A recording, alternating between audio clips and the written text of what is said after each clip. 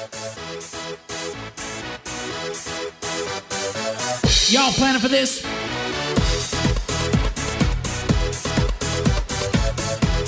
Welcome back, TPR Nation. This is Jamie Shalansky, an episode of Worlds to Conquer. And in this 4-part series, we are going to be talking about how we onboard new clients. So the transition from when you are a prospect to when you are a client. And last week, we really dove in and talked about setting expectations with prospects. We talked a lot about how our relationship managers handle speaking with prospects about our schedule, how they can get in, when they can get in to see a financial advisor. And of course, at our RIA, Shalansky and Associates, we charge for our initial prospect meeting. So how does the relationship manager collect that fee? What are those fees? And what do we deliver to those prospects for that fee during that initial consultation? And this week, what we're going to unpack on this episode is what we expect prospects to give us prior to that initial conversation with them, what we go through in preparation for that initial consultation meeting with a prospect who we hope is going to become a new client. And then we will wrap it up with what our deliverables are. Because if we're charging $500 to $1,500 for a consultation, what does the prospect anticipate to get out of that meeting? And do we apply it to their regular ongoing financial planning fees? Do not forget that during the month of October, we are talking all about onboarding brand new clients. As always, we are going to start with basics. And basics is wrapped around our terminology. And this is really important to understand. You, as the financial advisor, might pick up on this very quickly, but you'd be very surprised if your team does not understand the definitions of these words. So prospect and client. A prospect is somebody that we want to do business with potentially, or they think that they want to do business with us. And a client is somebody that has hired you for a service. So in order for somebody to become a client, they have to first sign some type of agreement. They have to agree to engage with us. Because we charge for our initial consultation, they sign a 1-page contract that says, hey, we're going to have this hour-long conversation. Here's what it entails. Here's what you're entitled to. Here's our guarantee of providing value during that consultation. And here's the cost of what it takes in order to meet with one of us. So first, we start with an engagement agreement of some sort. Ours is a 1-page contract. If you become a full-fledged financial planning client, we're going to have a much longer, extensive contract defining the scope of our relationship. The second element to become a client is that there has to be an exchange of money. So there are 2 elements that define a client relationship for our firm. And that is 1, an agreement that something is going to be done. That's our 1-page contract or our larger financial advisor agreement for people that want full-fledged financial planning throughout the remainder of the year. And then second of all, an exchange of money has to happen. And so that is somebody either paying for a consultation, they're paying for financial planning fees, or they're transferring assets and now are going to be charged an asset under management fee. And this is really important to understand because a lot of financial advisors, we kind of have these weird hybrid practices. Not everything is identical, especially if you've been in business for a really long time.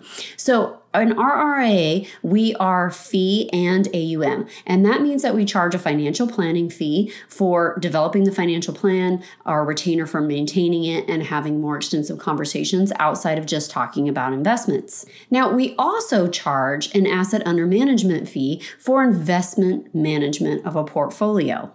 We do not do insurance-only clients. So if you only have annuities or there's only some IUL, UL, VUL product out there and that you want us to manage it for you, we don't do that in our RIA. Maybe you do that as a successful financial advisor. What we have found is that we work best when we are 100% involved and not 10% involved.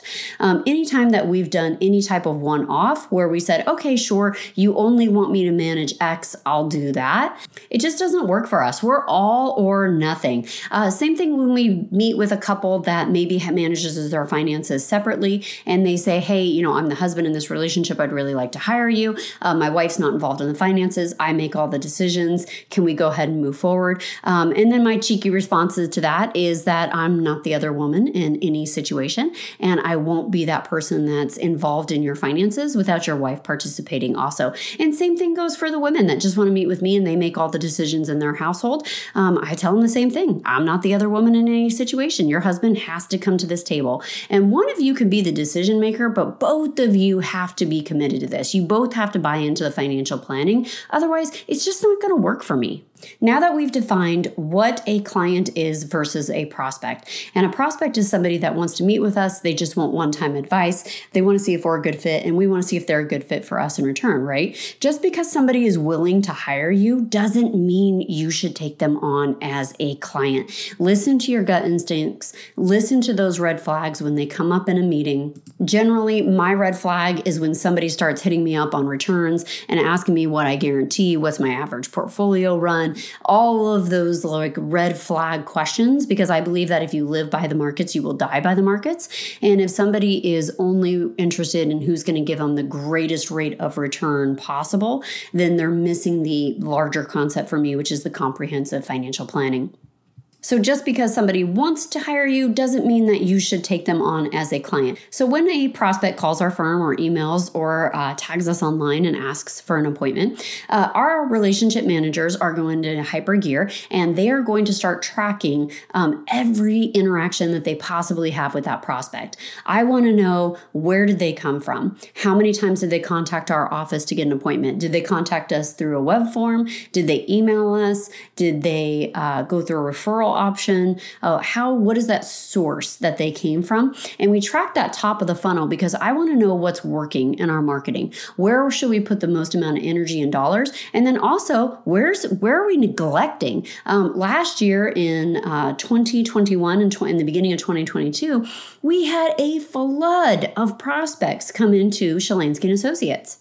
We were getting tons of requests, unrealistic numbers, which is fabulous. What a great problem to have. But just recently at our summer leadership meeting with our lead relationship manager, we sat down and we started talking about where they're all coming from. And then our operations team pulled the new client log and we discovered that we had only had 2 referrals in the last year on board as new clients. Now, as a financial advisory firm, we normally get probably 12 to 15 solid client referrals every single year. But all of a sudden, we had stopped getting client referrals because we stopped asking. We had this other valve of marketing turned on, and it was providing such a wealth of opportunity for us that we completely neglected to be cultivating those referral relationships. And oftentimes, your centers of influence, your clients won't exactly know how to refer other people to you. And that's something we do a lot of coaching with our centers of influence and our clients around. But when we took our foot off of that gas pedal, we completely neglected our source of referrals. And it showed statistically on our report. So it's one thing that we want to make sure that we're keeping our eye on the ball, but also what else is happening on the court? What areas are we neglecting that maybe we need to put a little bit more energy or at least a balanced amount of energy towards? So they'll hit that top of the funnel. And then I want to know, how long does it take before they do one of 2 things? In order to get on our calendar, they have to sign, a prospect has to sign our 1-page agreement for the consultation. And then second of all, they have to pay up front. Now, we have a 100% value guaranteed promise that we make to prospects. So if you pay for your appointment and you feel at the end of the conversation talking to one of our financial advisors that you did not get value out of that meeting, then we will 100% refund that, period. No problem. Do we sometimes have to refund people? Yeah, absolutely. It's an ambiguous question. Did we provide you with value? That's completely subjective. It's a yes or it's a no, and it's in your personal opinion. Since I've been doing this, I've only ever had to refund 2 people. One of them was my choice. We asked for a lot of information, which we're going to dive into here in just a moment, from a prospect. And when we called, it was a telephone appointment. They live in a remote village. And we said, great, how can we be of help to you? And she said, I don't know. I gave you all my information. How can you help me? And then as we began to ask questions, she gave us monosyllabic answers. It was yes or no. Really couldn't get a lot out of her in this conversation. So when we wrapped it up, we went through our best, sort of blind financial planning, since she wasn't giving us anything, and said, hey, based on everything that you delivered for your prospect appointment, here's what we see. Here's the areas that you need to work on. And then we wrapped up that meeting asking if it was a value. She said yes.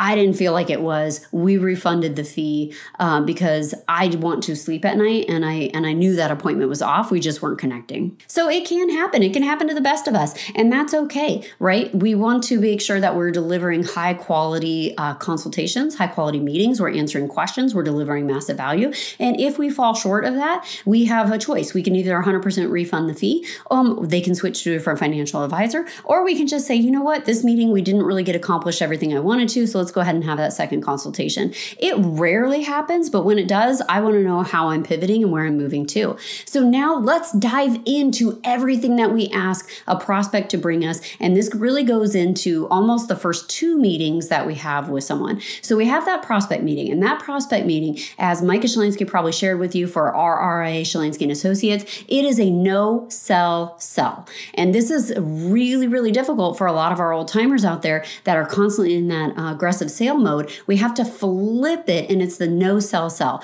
Is that by delivering so much value during that 60 minutes that we're going to spend together and answering all of the client questions, I'm not going to pitch the prospect. In fact, if I do my job right and I have absolutely inundated them with value, then they're going to ask me, how do I continue to work with you?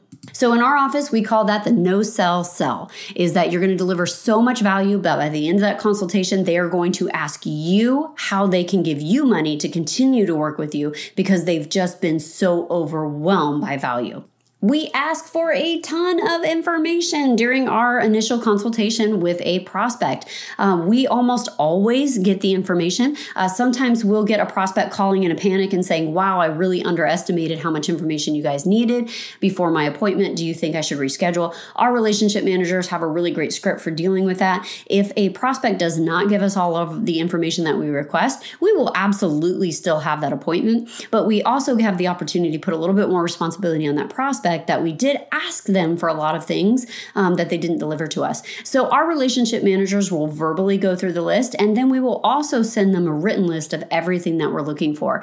And we'll do a 1-page summary that says, hey, we want your leave and earning statements. We want the last 3 years taxes. We want statements for all investment accounts that you have. We want copies of your estate planning. So that could be your 4 estate planning documents, which is your advanced medical healthcare directive, your durable power of attorney, your last will and testament, and potentially a trust if you have one in place. I also want all your employment documents. So if you're working for a corporation and you have a benefits package, I want all of that too. So as you can see, this is a tremendous amount of information that we are putting an onerous on the prospect to deliver us ahead of time. And then also we're going to give them what's referred to as our personal financial fact finder. And that personal financial fact finder, I absolutely love, because we were dealing with a business coach one time, and he said, okay, give us everything that you ask a prospect for. So we gave him everything we asked a prospect for. And I think it was the first time he ever had a list this extensive, because he ended up coming back to us and said, are you kidding me? Who really gives you this information? And we said, probably the high 90 percentile of people that request a meeting with us are going to give us almost all of this information. And he scoffed and he said, I would never fill all this information out. I would never give it to you.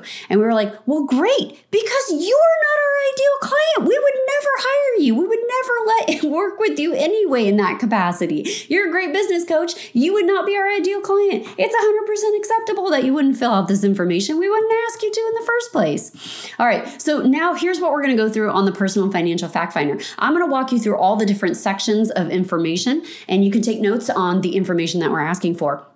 And remember, when we're going through this personal financial fact finder, a couple of things that we're setting the tone for with our prospects that we hope to become clients is what we're going to do during this analysis. And during this analysis, we're going to see, are your assets properly positioned, right? What is your present method of savings? And what is it going to take to maximize it to hit your long-term retirement income goals? What's your pre-tax and after-tax strategy, right? Because we were really big on having a 5 to 10-year tax plan, okay?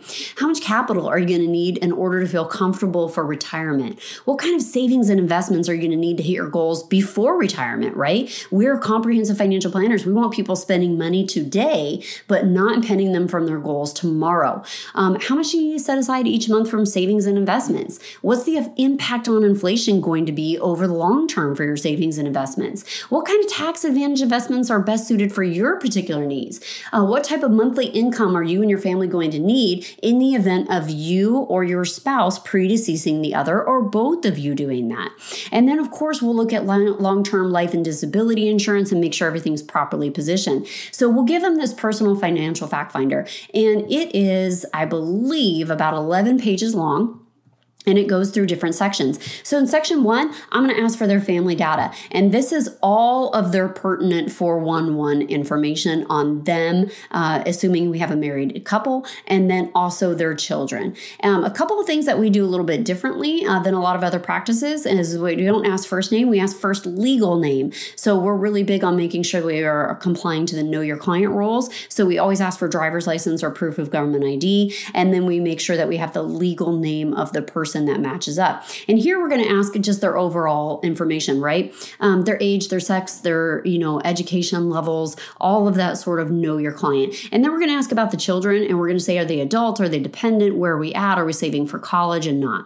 Then section 2, we're going to dive into their personal information. And this is occupations. Who's working where and how long have they worked at those different places, or are they already retired? And then we're going to also talk about their current centers of influence. Are they working with accountants, attorneys, other financial advisors? Are there other people on their team that we maybe need to position ourselves to bring in? And then we'll dive down into section 3. Section 3 is going to be their employer benefits. So what type of benefits do they have? And this is all a questionnaire, right? So this is twofold. Everything on this questionnaire, I'm asking them to review their information and make selections. What do you have, for client A and client B? Now, also, I'm going to ask them for copies of those documents too, right? And it's redundant, but we'll go a little bit into why in just a moment. In section 4, I want to know their retirement objectives, right? When are we anticipating retirement? Do you plan on working part-time in retirement? Talk to me a little bit about those goals. All right. And then sometimes for my younger clients, especially my millennials, that they might scratch out on the personal financial fact finder. And instead of saying retirement, they say financial freedom. And they're giving me those target dates. Most of them are choosing age 55. And that's because they've had, most of the time when I have a prospect or a new client choose to be financially free by 55, they've lost a parent before that parent was able to retire. So we get a lot of value around money and why that matters so much to them. Section 5, we're going to go into the cash reserve details. Where is your money? And I want to know how many savings accounts they have, if they're mattress stuffing, if we've got, silver coin in the gun safe at home. Where are all those bank accounts? As you know, we take all of this information and we dump it into our custom CRM called Infinity. And we track every single one of these fields inside of Infinity for our value add reports that we run regularly for clients. And we do track bank information. Right now it's static fields. So we're just relying on the client to give us a statement and then their input of what these different account values are. We don't use any account aggregation software at this time. We used to use Cash Edge and a few other products, but we ran into a lot of dual factor authentication issues that just made this more cumbersome for clients to keep up on than it did deliver value to them. So if you're using something, hit me up at lifestyle@theperfectra.com. I would love to know what that is. I'm always looking for strategies about how we can enhance the level of value that we're providing to our clients. All right, section 6, we dive into different investments. Now, here's what's key. Here I ask you to fill out all the different types of investments you have. You have a SEP, do you have a TSA, a 403B, a 401k, a mutual fund, a money market? Give me everything and handwrite them out and tell me whether or not you have a statement and what type of account it is. And this is imperative to me because I'm not relying on the client to have an accurate account value, account named, account description on the personal financial fact finder. Instead, I'm doing something different. I'm seeing what the client thinks that they have, and then I'm going to go compare it to the statement of what they actually have. If you have been in business for a few years as a financial advisor, you know that a lot of times it's not what clients know, it's what they think they know that isn't so, right? And a lot of times clients will tell me, oh yeah, I have a Roth account, no problem, I've been funding that for a really long time, and I'll pull it out and it's not a Roth, it's an IRA, right? They might think that they have a 401k, but maybe they've been investing in a deferred comp plan instead, and it's a 401a, and they got it confused. So there are all of these different things that clients think that they have have that may not be so. And I see this most in our next section. And section 7 is going to talk about present life insurance. And here's where I see one of the most egregious mistakes is that a lot of times prospects will think that they have adequate life insurance, which of course all of us out there, how much is enough? It's almost never enough, right? If you're dealing with a widow or widower. But a lot of times, especially those millennial clients will enroll in employer-sponsored life insurance and think that they have adequate insurance in place. I see this a lot with my union workers, particularly IBEW. I see it in some healthcare also, that the life insurance that they enroll in will be accidental death and disability, which is so ambiguous. I get the logistics of the policy, but I have sat there with medical coroners and have told me that in order for them to determine whether or not something is an accident is subjective to the person that's the physician that is making the decision on the death certificate. I have 2 examples here. I lost my grandpa after surgery in recovery. He had a heart attack, and they marked it on his death certificate that it was an accidental death because he accidentally died as post-surgical. Then I had a cousin who was married to a man who was a lineman and working on the electricity pole, ended up touching something a little hot, had a heart attack, fell off the pole and died. And it was not ruled an accident. It was a death via heart attack for natural causes. So I'm a good fan of supplemental insurance being accidental death and disability, but not being your primary case for insurance. So I know a lot of you out there probably have tons of insurance experience. You've seen the gamut of different things that can happen here. This is one area that, financial advisors, we know a lot about, but we get a little shy because the public expects us to be insurance salesmen. And that's not really the value that we're trying to deliver. But we want to make sure that this is an area that is taken care of for people. I also see it a lot in long-term healthcare, particularly people that are involved in big church programs, that they'll get a long-term healthcare plan in place that they think is going to adequately provide for them for the rest of their life and may provide around $40 of value when long-term care averages $200 to $300 a day in value. So want to make sure we really watch that. Section 8, we're going to talk about variable annuities and variable life insurance details. And we're going to get a little more information there. Section 9, we're going to drop down to employer monthly benefit for pension details.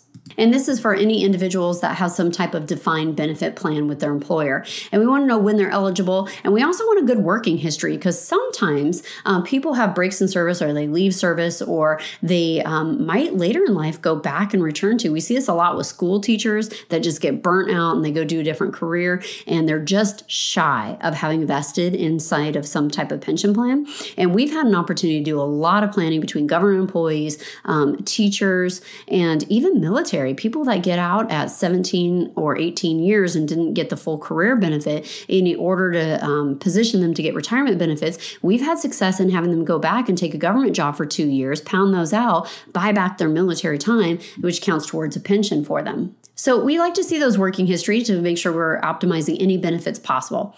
All right, and then we go to section 10, and this is money owed you. So any type of loans that you have, this is normally where we see some adult children that maybe have borrowed monies put inside of here. Section 11, we go down into your real estate portfolio, and I want everything that you own.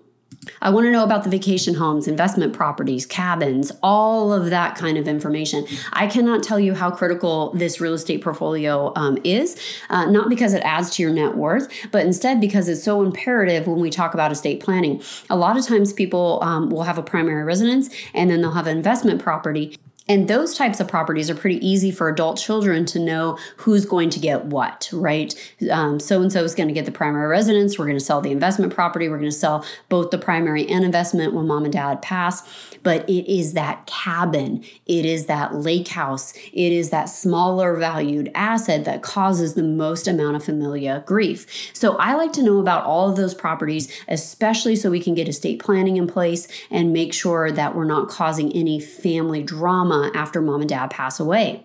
And then we dive into liabilities. What do they owe and who do they owe it to? When we do a comprehensive financial plan, I want to know who your borrowing money from, and I want to know what interest rates. And, we like to have really strong relationships with bankers and credit unions. And if other opportunities present themselves where they can maybe refinance or do something differently, we're going to recommend that they do so. I'm also really good into cash flow spending plans. I don't call it a budget because a budget's like a diet and we're all going to break it. It's a cash flow spending plan is the language that I use. So a lot of times when I ask for those auto loans, we'll have that payoff date and some type of exclamation written on the form because somebody's really, really excited about that. And then I'll come in and burst their bubble and tell them that even when the car is paid off, we're going to keep making fake car payments to a car account, because the second you pay off your car, inevitably something goes wrong with it and you have to repair it. And then you're like, wow, do I spend $2,000 repairing my vehicle, or do I just trade it in and spend $50,000 upgrading the model? So if we have that car account, then we've got a little flexibility that you can make a decision that you can continue to repair your vehicle, or you can use it as a down payment. So we have a lot of cash flow spending ideas that come out of this, and we want to be able to make sure we're capturing all of those liabilities. Okay, as we near the bottom of our financial fact finder, we're going to go through the income data. So this is salary and wages and bonus compensation and deferred compensation plans. And we want to know all of the ways in which you and your spouse get money. Section 14, we drop down to income taxes. And I want to know what they have filled out on their tax return. Now, I'm also going to ask them for 3 years worth of tax returns, right? But I want them to go through that tax return and sort of mark these different areas that may apply to them so that they can have that reinforced value. A lot of what we do in financial planning is around developing that 5 to 10 year tax plan. And the more that clients become aware of what they either know that isn't so, or what they don't know, so we can educate them, the more value we're able to deliver in a relationship. And then section 15, we get anticipated future income. This is the area that cracks me up the most, because this is where somebody always puts, you got it, anticipated inheritance. So I see a lot of anticipated inheritance here, but unless I'm working with mom and dad and I know their estate planning, I really deter the children from recognizing an anticipated future income as an inheritance, because I have seen a lot of estate planning documents that exclude the children from getting as much as the children think that they're going to get. So unless I know that for a fact, we exclude it as part of our financial plan, but we just put it on our horizon as something to know about. One of the good things on the anticipated future income side of things too is if you have a farm family, you work with a lot of people that have farmlands that stay in the family. They'll kick out K1s, and normally you'll be able to see those here as well. They'll report that farm income coming in. Section 16, we talk about the survivor needs. So what are we most concerned about if our spouse had a financial hardship? And this is where you get to divulge all of those fears, right? My spouse is a spendthrift. My spouse is handicapped and isn't able to get around if I'm not here to take care of them. So all of those different survivor needs that you want to make sure your financial advisor is aware of, I want them inside of here so that we can make sure that we're developing a financial plan that incorporates and addresses those fears. Section 17, we're going to jump down to monthly cash flow. And this is where you can use that word budget. For those of you that meet Matthew Jarvis in person at a conference, he is allergic to the word budget. He says it bougie, so you'll have to ask him about his thoughts on bougies if you see him in person. So in that monthly cash flow, again, I don't call it a budget. I call it a spending plan for people. And I want to know what their income is. How much are they bringing in on a net basis? And where is the money going? I can also discern pretty quickly that if a client totals up the monthly spending plan for themselves, that they're pretty good at tracking where their savings and where their money goes. If they leave that total blank, then I know that we have some self-awareness about spending habits that we don't want to address. So if they don't have a total down at the bottom of that form, then I know that we're going to have a conversation about making sure we have disciplined spending habits in place. If they do total it up, I know we're going to have a really easy segue into talking about savings. Section 18, we talk about other insurance. This is where we're going to capture the disability, long-term care insurance, auto insurance, all of those details, renter's insurance, everything inside of it. And in section 19, we're going to come to almost the conclusion, talking about the estate planning. What do you already have in place, if anything? And so we'll ask you about those 4 documents. Then we'll also ask you about if you have Q-tip trusts, annual giving trusts, charitable trusts, all of those more intricate levels of trusts as well. Then we'll ask the date that it was last done, if you have any questions regarding it. Next, we'll segue into investment attitudes and risk tolerance. And so here I'll do my due diligence of making sure that I check mark those risk tolerance for clients, which is a giant industry joke in my opinion, because when markets are high, clients are risky, and when markets are low, clients are conservative. But sure, we'll ask them to rate this because we don't have a better solution for helping to identify risk. All right, then section 21, we will go down to retirement goals. And then this is telling me, all right, how much do you want? What are you going to bring in? What do you really want to spend? What do you want to do when you're in retirement? And then we'll ask them to finish out the financial fact finder by giving us the retirement priorities and other goals, and say, all right, what's important to you? Is it gardening? Is it advanced education? Is it traveling? Is it purchasing boats or airplanes? Where do we want to spend the most amount of money when we go to retire? And then of course we'll finish the document asking them for any questions that they have, and we'll give them the checklist of attached documents that they need to make sure that they include inside of their prospect folder. We use an online system called Box.com for the transfer and share of information. Box allows you to encrypt information and share it back and forth. So it's a really secure place that we have found that we push all clients. We also deliver client information through Box.com because the way that you deliver information to a client is the way that they will return that information for you. For example, if I had my operations team send a blank account form for a client to complete via email, that client will fill out that account form, and guess how they're going to send it back to me? They're going to send it back unsecured via email, because the way that I sent the client information is the way they're going to return that information to me. So we push all individuals to use Box.com in order to share securely information. And then we're going to ask them to attach statements. I want their incomes, their pay and leave statements. I want their taxes, minimally the last 2 years, ideally the last 3, so I can see ebb and flow of income. I want any retirement account statements. I want all insurance declaration policy pages. And then any additional items that they want to make sure that we have purview to, as well as estate planning documents. Do prospects give us all of this information? Yes, they do. They have paid for a meeting. They really want help in talking about their finances. They're going to give us all of the information possible to give them educated opinions. And most of the time, we have prospects tell us, thank you so much. I've been meaning to get all of this together for a really long time. Nobody's asked me to go through this exercise. This was really helpful. So yes, prospects definitely give us all of this information. Anything, if they were unable to get a statement or they didn't have a leave and earning statement, generally it's the pay stub that comes in a little bit later. If we hit them right between pay periods, they may give us their last, but a lot of times people say, hey, I get paid in 3 days. I was going to wait and give you my most current one. If a prospect does not give us all this information, will we still have the appointment? Yes, of course we will. But our relationship managers will sculpt that conversation saying, hey, listen, we asked for all the supportive information. You were not able to get it to us for whatever reason, but we're happy to answer your questions during that meeting. And normally when we set that tone, you'll find that prospects are a lot more compassionate to you not being able to answer something because they didn't provide something. They understand the rules of engagement for having that meeting. And that part of that was getting all this information and delivering it to us.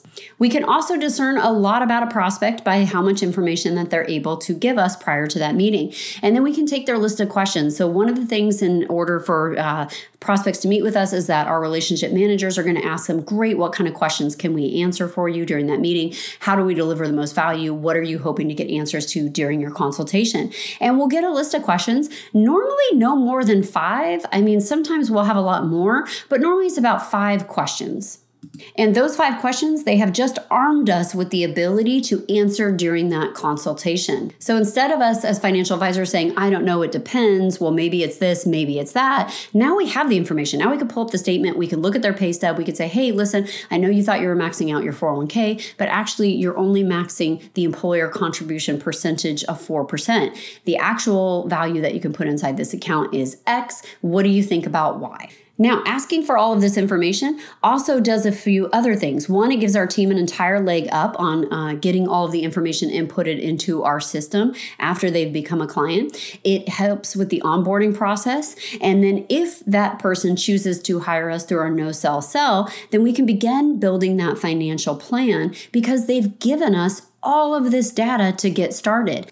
Now, if they're missing information, which oftentimes happens, they'll get us most of it inside of that box.com file. But if they have neglected giving us information in some area, once they've decided to hire us and move forward, they will say, oh, by the way, I will go ahead and go get X, Y, and Z. Or maybe our relationship managers will say, listen, you gave us everything but your last 3 years' taxes. How can we facilitate making that happen? And prospects are expecting it to take a lot of time for you to go through their information and build a financial plan because they just went through this exercise of gathering all of that information. So they already know how laborious it is to gather all of those documents and give them over to someone. And they want you to take your time going through and giving them an educated opinion or advice on the information that they've provided. Now, when I finish a prospect appointment and we're moving on to the onboarding of a new client, I will always ask them if this was of value and what other questions they have. By the end of the meeting, they will normally tell me, I think that's it. I think you've answered everything. This has been very valuable.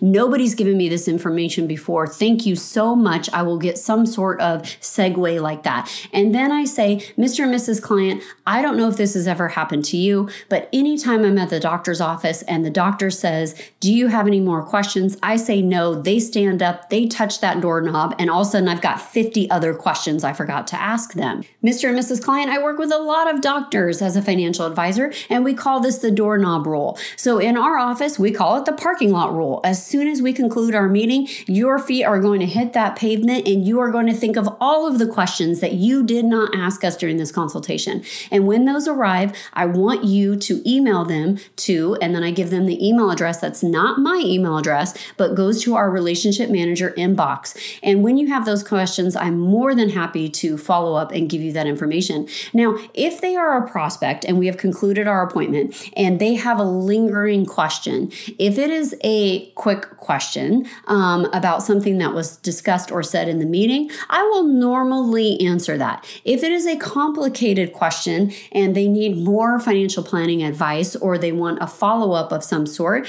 then that's a second consultation. That's either a fee or them onboarding as a client. We don't just sit here for a one-time consultation fee and answer your questions indefinitely for the rest of time. And our relationship managers are empowered to know how to handle that with prospects. If it's a quick question based on something that happened during that meeting, something we said, maybe they miswrote a note or forgot what they needed to do, we'll go ahead and answer that really quick for them. But if they want continued financial planning advice, then they need to become a financial planning client. All right, this podcast is 100% about action items. It was super long because I wanted to walk you through everything that we go through when we talk to our prospects and we move them to the onboarding stage of becoming a new client. And again, a prospect is somebody that thinks they want to do business with you or you think you want to do business with them. But there has not been an exchange of money and there has not been an agreement set forth. Once we have an exchange of money and agreement, that person becomes a client. In our office, we practice the no sell sell, which means we deliver so much value in that financial planning meeting that we have the prospects ask us how they continue to work with our firm on an ongoing basis. And we always listen to our gut instincts. If we have a red flag, if we don't like how the conversation is going, you do not have to allow everyone who's willing to hire you to hire you. Prior to ever meeting with that prospect, we ask them for a host of different information so that our financial advisors can be prepared during that consultation to review their questions and give answers. On average, it takes a financial advisor about 30 minutes to 1 hour of prep time prior to that meeting to go through all of the client questions and make sure that they are prepared for it. But that really depends on the caliber of the financial advisor and how they process information and like to prepare prepare for appointments. This can take 10 minutes of time. This can take an hour of time. If it takes more than an hour of time, you need to stop because they have not fully hired you as a financial planning client and in that prospect relationship. So making sure that you're really intentional. You don't play office. You don't get the head trash about, oh gosh, I don't know how to answer this, but you're really going through the questions, looking at the information that they provided and delivering value right off the get-go. During that consultation, we want to make sure that we are answering their questions, even if we are bursting at the seams with things that we want to tell them based on all the information that we just reviewed and all the areas that they need to improve. We close our mouth, we open our ears, and we listen to their questions. They have paid, in our instance, for our time, and therefore we owe it to them to answer their questions first. We will end that consultation with any additional advice or things that we wanted to be aware that they didn't ask questions about. And then we will always ask that prospect, Mr. and Mrs. Client, have I provided you with value today? And if you are asking for this information, if you are listening to clients, if you are practicing that no sell sell, they will almost always say yes to that question because the information that you have is valuable and is important. And never, ever, ever forget that money is an exchange of value, and they have entrusted you to help them in ways that they don't understand the complexity of. They're scared to make a mistake, or their family is so dependent on them getting it right. You have to provide that level of advice to every person that you meet with. And if you follow this formula that the Perfect RIA has laid out for you, then there's no way you can't deliver massive value on a routine basis and radically change lives. Hold on before we go. Something that you need to know. This isn't tax, legal, or investment advice. That isn't our intent. Information designed to change lives. Financial planning can make you thrive.